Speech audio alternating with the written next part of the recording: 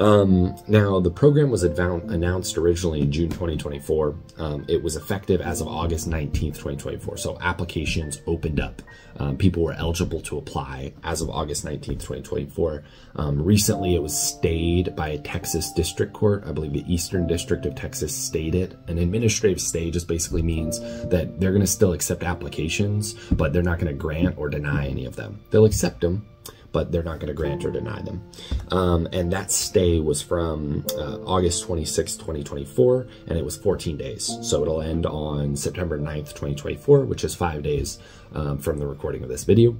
And there's many states that are seeking to block the process. So if you're eligible to apply, I recommend that you apply as soon as you're able to. You'll hear that a lot, but again, the program's tentative, much like DACA was or is. So same thing. If you're eligible, go for it. The process is completely online, so you need online access to apply. If your parole in place is granted, you actually become eligible for work authorization and a social security card without anything else.